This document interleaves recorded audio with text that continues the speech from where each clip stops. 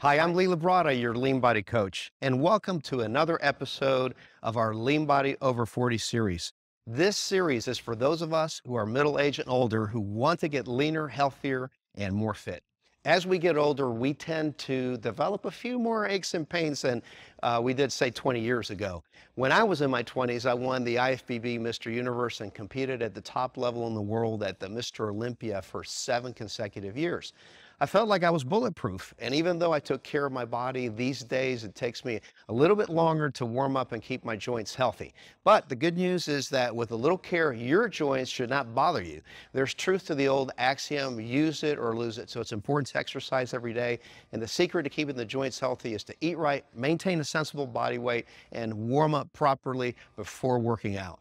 Taking the right joint supplements will help us also, as we will soon see. Anyhow, we can all agree that achy joints can really put a damper on our workouts and might even cause us to avoid the gym when we really don't want to. So let's take a look at some of the things that we can do to keep our joints healthy, and we will start with nutrition. You should eat a nutritious diet that can help you get leaner and control your body weight. And the reason that that is important to control your body weight and your body fat is because if you are lighter, it's going to be less taxing on your joints, which means that they will hurt less from normal everyday use. If you don't currently have a good nutrition program, our Lean Body team can help. Just go to the App Store on your iPhone and download the free Lean Body app and follow the directions. It is that easy. If you're on Android, you can also get it on Google Play. Supplements that will help include good old-fashioned vitamin C. Vitamin C is a key component of connective tissue healing and repair, which means repair of tendons, ligaments, arterial walls. So yeah, it's important for your coronary arteries too. Vitamin C acts as a natural anti-inflammatory as well, so it will help your joints. Number 2, glucosamine and chondroitin sulfate.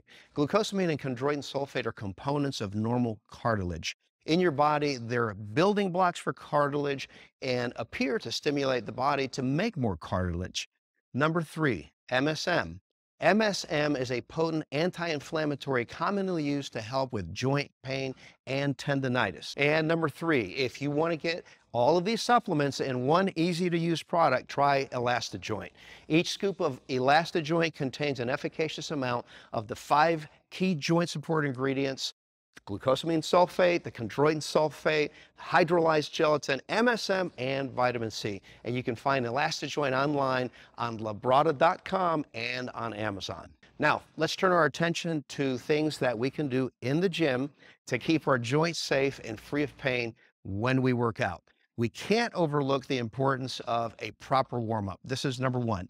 This can easily be accomplished by doing 5 to 10 minutes of light cardio work to bring up your body's core temperature, followed by some light stretching and some light sets of the exercise that you'll be performing during your workout.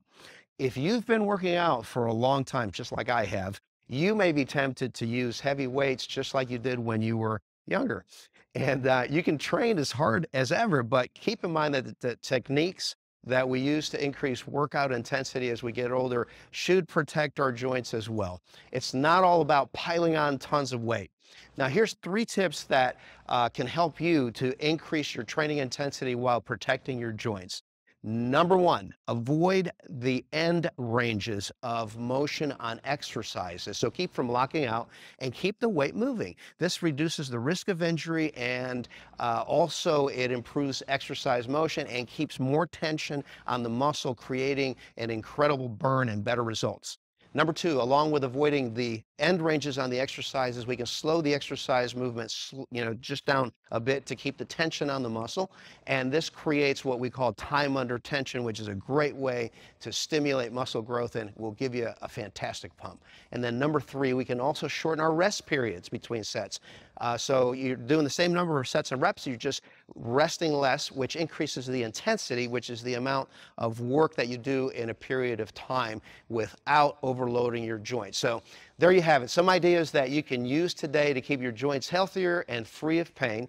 And remember that your goal should be to be the very best that you can be at any age. Remember to warm up thoroughly before working out. stretch and do lighter sets of your target exercises. And hey guys, if you like this video, please hit like, subscribe, and hit the notification bell so you'll be notified when there's a new video out. I'm Labrada, your lean body coach. Stay lean and stay healthy.